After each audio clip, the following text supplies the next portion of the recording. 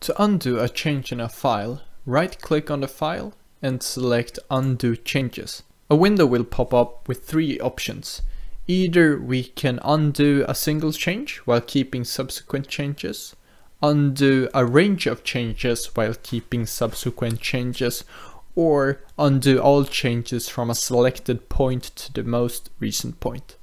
In my case, I'm going to select the last option. And it's going to ask what revision number will my undo begin from. But how do I see all my revisions? Well, it's pretty simple. We can just right click on the text file and select time-lapse view. A new window will appear with a slider on top where we can look at every revision.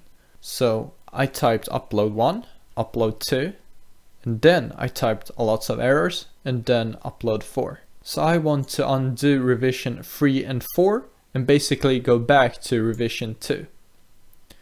Here I'm going to type 3. Now we can see the file has added itself to a change list, and if we go to our workspace and check on the file, we can see it just says upload 1 and 2.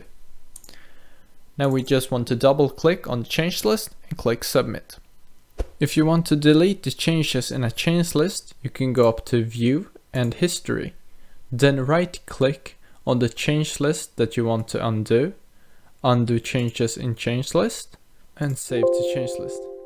This is just a warning that I get because on that change list I added a bunch of pictures, and now when I undo that change, it will delete them. Click OK.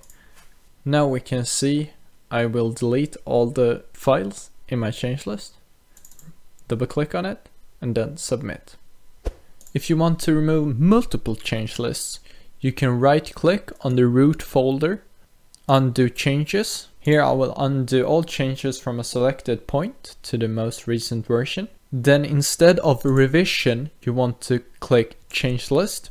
Here I can either click browse and find the change list that I want to begin undoing, or I can go up to the history. For example, if I want to see how the project looked at revision 4, I want to undo 5 and all of the revisions above.